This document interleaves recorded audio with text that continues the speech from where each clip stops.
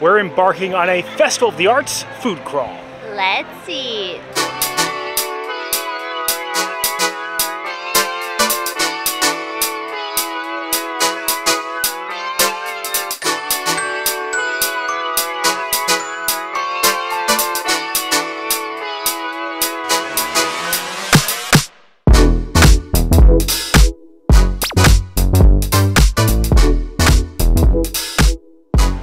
Hi everyone, I'm Jay. And I'm Sam. You are watching the Theme Park Foodies, and we are back for our second time this season for Festival of the Arts for a food crawl that we had promised in the first video. Having a bit harder time speaking today because it's so cold out. Round two. Yeah. We need some tomato soup. Yes. I think we need to go to Pop Eats ASAP. So this one will include some classics that we have enjoyed from festivals past here at Festival of the Arts, including Pop Eats tomato soup with grilled cheese. There's a new one this year with pimento cheese. And that's fried green tomatoes.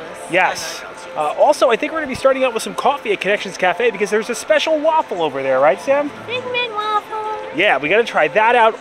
Also, there's a poutine, but it has gnocchi in it. I feel like gnocchi and poutine, isn't that just pasta? If you take out the french fries and put gnocchi in?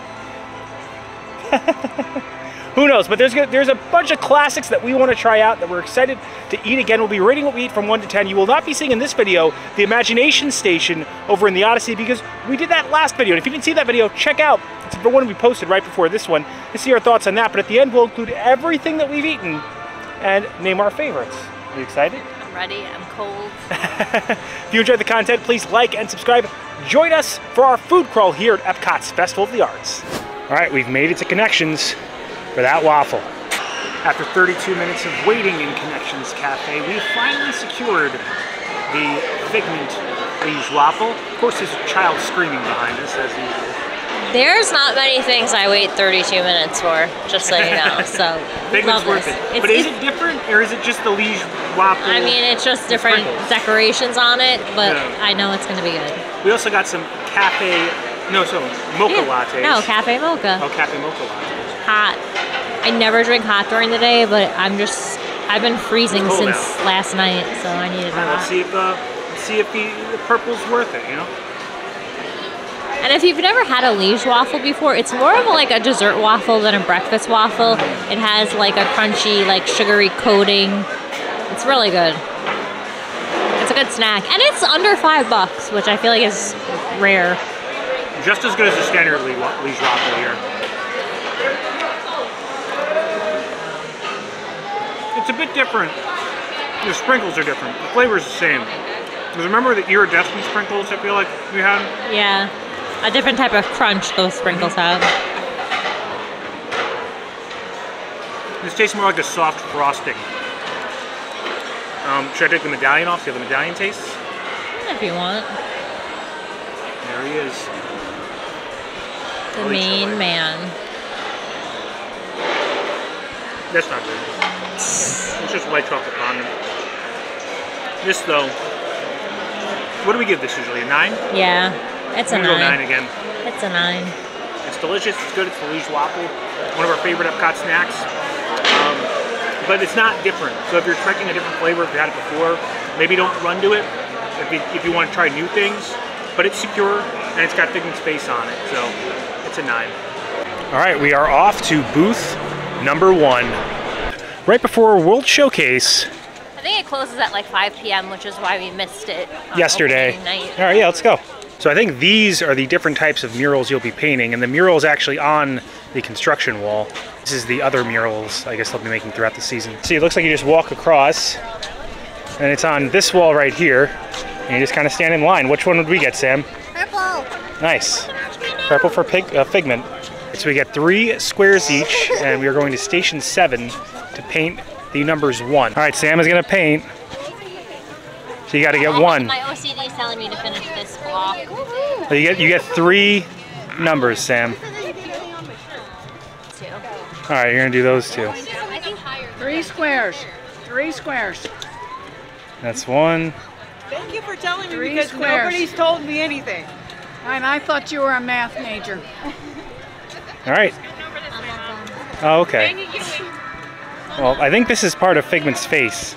I think when this is done, You can see it's starting to come out over there. You want to do some? We only get 3 squares each, so I think we're good. All right, you throw out your stuff over here. Thank you very much. You're welcome. I love your Thank you. You're welcome. And this is how it's going to look when it's done. We did this, right? Yes, we did that one, I think. Me.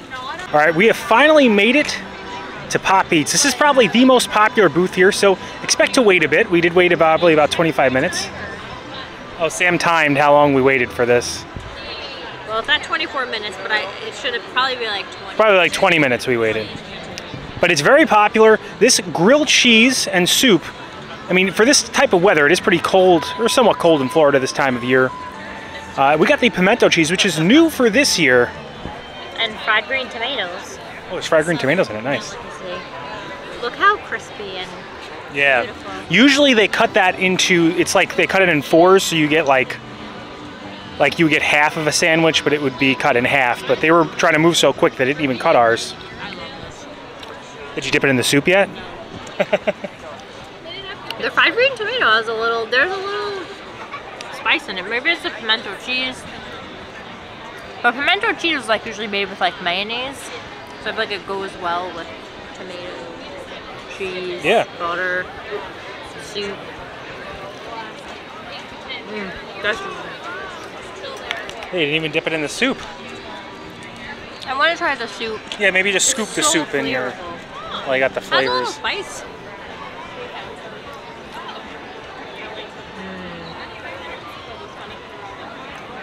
It's like such a cool day. This is so good. I honestly. You can see the steam coming off of it. I don't know if it's because it's cold, or did I just really like grilled cheese? Pimento's one of my favorite cheeses. So. Remember with the pork rind? Remember the pimento dip? Yeah, Pimento's a good cheese. They must have a good pimento supplier here at Disney. I'm gonna go 10. Wow, 10. And you're not 10 crazy. I'm not 10 crazy. I could be a 10 guy. Like but, this, yeah. Yeah, it looks like a 10. All right, so this is the almond cake, right, Sam? Yes, frangipane. It's very colorful. Not as colorful as the Figment cake. Yes, but it is a stamp on your colorful food stamp thing. Let's see, it is a little rough. I mean, they keep these in a fridge, so they're going to be pretty cold. But the thing I like about this one is that it has chocolate and raspberry, which the Figment cake does not have.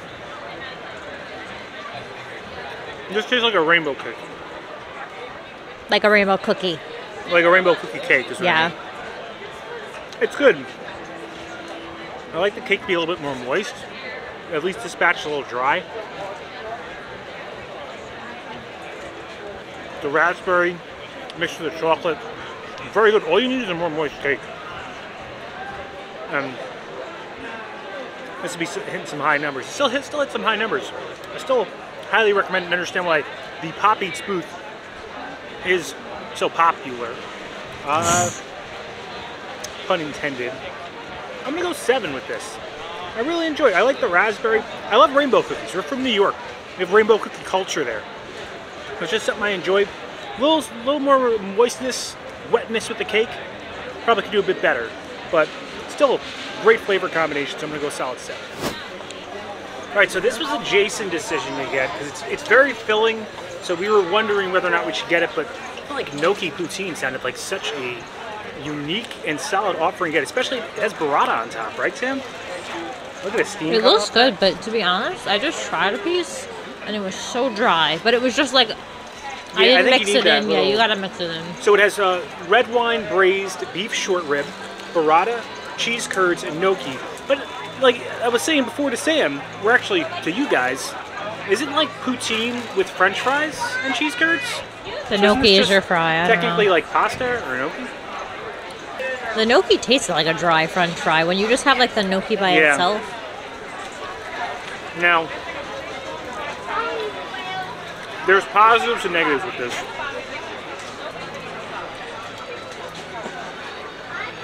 The meat on the beef short rib, very good. The cheese curds, very good.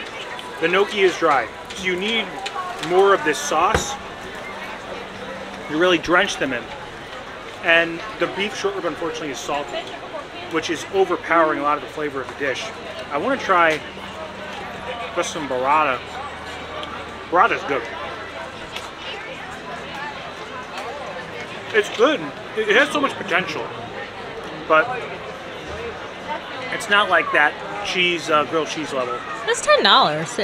Yeah. It it's not. Used to be bigger portions of this. I feel like. I think the grilled cheese in the soup is a better value. It's like $6.25 or something. Yeah. I like it though. I guess the beef makes it more expensive. Yeah, I'm gonna give it a 6 because the beef is tender, it's good. The burrata tastes very good. So there are elevated things in here, but the dry gnocchi and the saltiness of the beef bring it down. This could easily be like an 8. I feel an 8 with this, but it's not reaching the potential, so it's going to 6. All right, so Sam is trying out the gnocchi now. I think the first thing you said, salty, right? It's so salty. I don't even think. Wait, what is this? That's cheddar cheese. Oh. So there's cheddar cheese curds and there's burrata. Very cold. The cheese is super cold. Yeah, well, it's supposed to be cold with hot, like stuff on top. There's so much of the gnocchi, and then the gnocchi is just so dry. Yeah, I don't need know. more sauce. What'd you give it? I gave it a 6. I would go 5. 5 still is average. Yeah. Yeah, I mean, but the meat is good, right? And the burrata is good. It's very salty though. Yeah, the saltiness of the meat's good. I feel like the tenderness is what I like about it. It's like more gravy. Yeah, agree, and less salt. Now, Deconstructed dish has a very long line, but I do want to bring it up because a lot of people do like the Deconstructed BLT and the Deconstructed French onion soup. That sounds good. Yeah. Gruyere cream, onion bread pudding. Yeah, but I think we want to go to Mexico, and there's some other things we want to get before this. We have room at the end, we might come back, but we just want to let you guys know that it's here and people do like it. And we had the BLT before, it was pretty solid.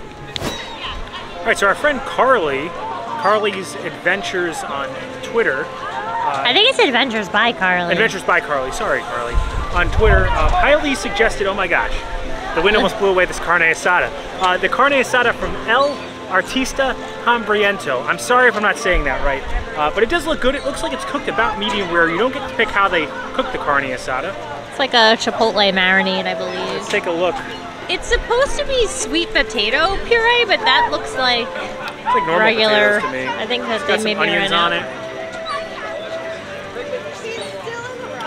And there's some there was some crispy onion straws on top, right? Mm-hmm. It looks good. A little chewy. That can be Carne Asada. Very definitely well cooked. And the onions add a good flavor. It's got some good flavor on top of it. I like the way it's cooked. I like the red meat. This is definitely just a normal potato. I'm not sure, maybe they ran out of sweet potato. But that's just normal mashed potato. There's also a $16 marshmallow margarita at that booth, but A lot of money. This is a lot of money too. It's about $10. But I mean, I feel like for meat, I kind of understand. Yeah, it's just I didn't feel like portion compared to price. Like this ain't gonna fill you up, especially because this doesn't have a lot of carbs. You're gonna be hungry after this, and you're probably gonna be spending at least $20 trying to get things. You know, I won't knock the price against it. I'm gonna go solely off of flavor. I'm gonna give it a 7. I think it's good. I think it's definitely better than the poutine that we had. Not salty like that poutine. Not, you know, obviously dry, well cooked. Just it's an overall solid dish. The best thing I've had here, no, that's definitely the grilled cheese so far. And also yesterday, or in our last video, we had the hummingbird cake. So those are so far my 2 top. But this is definitely a solid savory option and a 7 to me. All right, we are crossing continents, going from Mexico to Germany. All right, we have made it to Germany, and the crowds are en masse. All right, so in past years, the Germany booth has been one of our favorites for Festival of the Arts. This is the red wine braised beef short rib. One of my favorite things usually every year. And you're following the Carne Asada, so. Yes. Let's see. You want to take a look and see if this breaks off? Oh, I didn't even need the knife. I ran to get a knife. The Carne Asada we had trouble with off camera trying to cut. Look at those potatoes. Look at these. That's a parsnip puree. Oh wow. Better than the Carne Asada. So the fact that it's mass produced, this might be on the same level as the grilled cheese for me. It's meat and potatoes, which is my flavor. It's tender, it's well prepared, and it's mass produced, which is like at a restaurant you have to have a bit higher standards, but at a booth, you know. Wow. Let me try these, this broccolini. Yeah. Very good. I'm gonna go 9 with that. For me, that's tender, not too salty. That's like a good like flavoring on it. The cherry tomatoes are very well prepared. The mashed potatoes are creamy. Broccolini's good. Yeah, that's a solid 9. Probably my favorite savory thing outside the grilled cheese. All right, so Black Forest cake. This we've heard very positive things about from our friends, right? Yes. From our friends, I mean people I watch on Twitter. And Sammy, you also got the frozen rosé, one of your favorites. It's so pretty. Like that's one of the things about the food here at Festival of the Arts. It's so craftily or artisanally, is that even a word? Prepared that you feel bad even like breaking it up, but you got to eat it. And that's one of the reasons I feel like the lines get very long too, because they take some time to make things look good. These are pretty dishes, you know? Yeah, cherry and like dark chocolate just go together. Germany's killing it. I like this. I think this food's better than Pop Eats. Oh?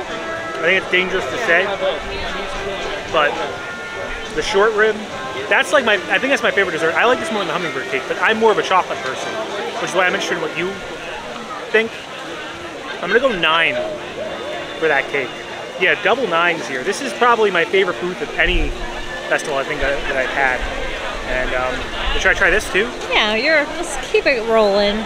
It's nice that it's not melting. Usually the other times I have that drink, it's already liquid. It's cold. So it's nice to actually have it frozen. I'll give that a 7. It's a sweet wine. It's a rosé, and it's frozen. It's good. But these things, man, so good. Some of the best festival food, seriously. Dark chocolate with the cherries, mixes well with that top part. Just delicious. All right, under advisement of friends, we are heading to Italy because apparently there's something good here. This is usually our booth to skip. All right, the mozzarella frittini. I don't know. My hair probably looks nuts. There's seagulls everywhere. So this looks like an artist's palette, I guess. And you have different like assorted dips. So they don't tell you what the dips are, though. Yeah. So this is a pesto. This is a marinara. I don't know what this is. So let's try each one out. And it's like a fried cheese. We normally skip this booth, but with Carly very said it was good. Credible sources for saying this was good. Now, if we didn't take a bunch of pictures, Sam, and it was hot, that'd be pretty it's probably good. cold now. It's very cold out. That's better than I anticipated. I'm gonna try the marinara. Mangiare. I don't know what this sauce is. Looks like a balsamic almost. Well, I think you're right. Let me try. Yeah. So this is pesto. Right here. Marinara. It's like a white cream sauce. Almost like a... Alfredo type? Yeah. And this is a balsamic. Pretty solid. It's an original dish. It's an original dish. I would still skip it. It's not worth the wait in line, being surrounded by vicious seagulls. I feel like I'm in like the Birds movie, like 1930s. They're gonna take that mozzarella from you. Yeah, seriously. But it's better than I anticipated, better than I've had at previous iterations of this booth. It is not authentic. When you go to the Italy booth, do not expect authentic Italian food. Expect like elevated Chef Boyardee. This is definitely elevated Chef Boyardee. It'd probably be better if it was warmer. You know, it's a little cold out, so I'll give it a 6.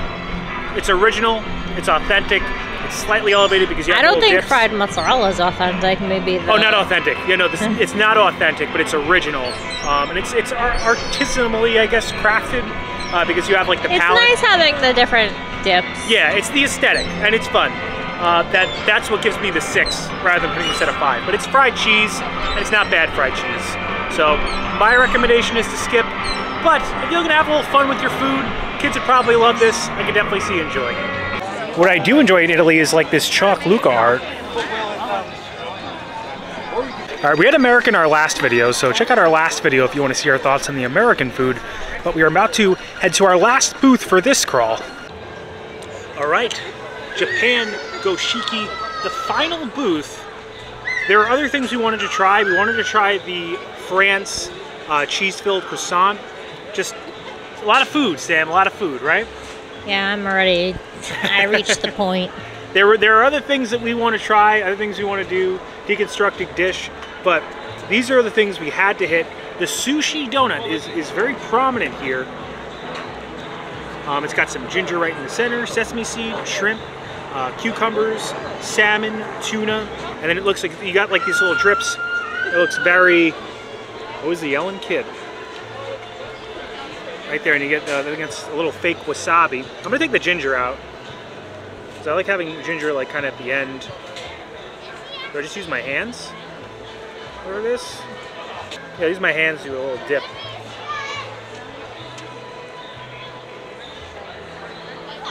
I always like the sushi here. Although I don't recommend using your hands. In Japan they do use their hands. It's good. It's pretty. Is it the best sushi I've ever had? Definitely not. Is it good sushi? Yeah. I would give it a 7. It's good. It's pretty. If you're looking for sushi, it's solid. I don't know if it's like the most authentic thing, but it's definitely a very good looking thing, and it's good fish, you know? So yeah, solid 7. All right, so this is the dessert at Goshiki. I heard very positive things about this. Ichigo Daifuku, mixed berry mochi, sweet azuki bean paste, and mascarpone. I think it's surrounded in bean paste. I'm gonna take this strawberry off. I'll probably eat that at the end. I like the thing that it's on. You have a little plate? Yeah, I want to take that home with us. What are you gonna do with it? I don't know. Eat more, whatever it is, Goshiki food on it. Ichigo Daifuku. So interesting. It sounds interesting. I'm not a huge fan of mochi. It's almost like a taffy. Tastes like it surrounds it, like a sweet taffy. But the sweet filling, it's not too sweet. Oh, the drummers are going. I love the drummers. Yeah. I like it. I think it's good. I'm gonna give this another 7. I think both of them are pretty solid. I could see this going either way for some people because it is pretty funky. But you know, I'm gonna give this a solid 7. It's got a nice sweet center. The whipped cream on top accentuates the flavors. It's mascarpone cream, not whipped cream. It's what? Mascarpone. Oh, okay. It's very light and airy. And the outside almost like, the mochi is almost like a taffy that surrounds it. It's good, it's different. Just a heads up, you can get the Artist Palette Jumbo Cookie that we've had in a previous video, the previous year for Festival of the Arts here at Refreshment Port. Now that it's 5 o'clock and it's closed, you can kind of see the paint by numbers mural is almost, yeah, more or less done. But it's kind of cool because if you have a pretty packed crowd, you can kind of see the extent of everyone's work at the end of the day, and everyone works together to produce this nice mural. You walked right past my work of art that I... Well, you want to find your eye? Where's your eye? I think, yeah, we were 7. So right here. Sam did Figment's eyes. This is green face Figment. Oh, me right here. All right, so that does it for our food crawl at Epcot's Festival of the Arts. So many great foods. I'm not sure. It's this or holidays. This might be my favorite again, Sam. So I'm not sure which one to pick. What were some of your favorite eats from the festival? Okay, definitely the grilled cheese. Pop Eats booth is still one of my favorite booths, and I agree with everything you thought about Germany. Germany and Pop Eats are my two top. Chocolate cake at Germany was the top cake. Out of the rainbow cake from the Figment booth and the rainbow cake from the Pop Eats booth. The chocolate cake from Germany. What about it versus the hummingbird cake from Artist Table in America? Hummingbird cake was very good. Okay, they're kind of equal. I think they're both very good. They're both very different flavors. So yes. I can't say one is better than the other. I would put the chocolate one above, but hummingbird is right underneath it. My favorite eats the whole festival were the pimento grilled cheese, the Pop-Tart, the hummingbird cake, the short rib, and then the chocolate cake. Those are like my top 5, I would say. The gnocchi, I feel like, was the worst. Yeah, it was the biggest letdown, I would say, for sure, is the gnocchi. And the mozzarella, I could take it or leave it. Yeah, I wouldn't wait in a line for it, and I certainly wouldn't like go out of my way for it. But like, if you have a kid, I think they'd have fun playing with it, and I don't think it tasted bad by any means, but it's just, I've had better fried mozzarella. I've had better fried mozzarella in Disney, and I've had better fried mozzarella outside of Disney. So I wouldn't want to stay and eat that. But it was aesthetically fun. Definitely that short rib. Definitely that chocolate cake as far as today goes. Those for me are my two. Yeah, we got a lot done today, and the lines were long. Yeah, but they moved. Yes, yeah, the very great, efficient line moving, I guess. I don't know what the right term for it is here at Disney. And the Japan booth was also a lot of fun. So out of notable mention to them, but those would be my top 5: the Pop-Tart, the hummingbird cake, the short rib, the pimento grilled cheese, and the chocolate cake. Right? Did I say? I didn't say it twice. Great. If you enjoyed the content, please like and subscribe. Liking will really help our channel grow. It pushes this video out into the stratosphere of the YouTube algorithm. Helps other people find the video. Subscribing, it also helps our channel grow, believe it or not.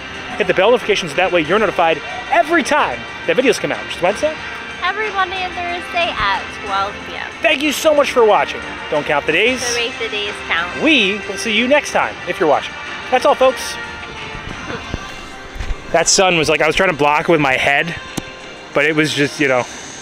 And we met so many awesome people today too, so thank you for saying hi and chatting with us. We really appreciate it. That's one of the funnest things about coming to the parks, is meeting other people that enjoy the parks just as much as you do, sometimes in different ways. But yeah, and we had a great crawl. I had so much fun today. At least the sun was out. We were in the dark. Yeah, yeah. A little warmer. Are you ready for Broadway tomorrow? I am.